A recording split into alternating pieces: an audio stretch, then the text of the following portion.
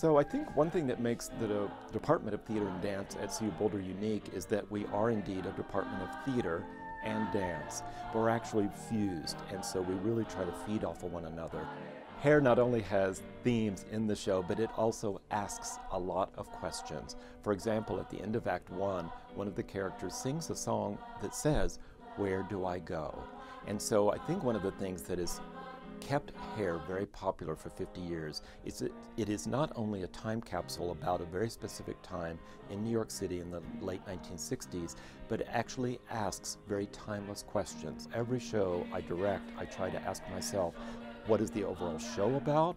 And then what is each individual song about? What is each individual scene about? Not just what the plot is, but what's the thematic material.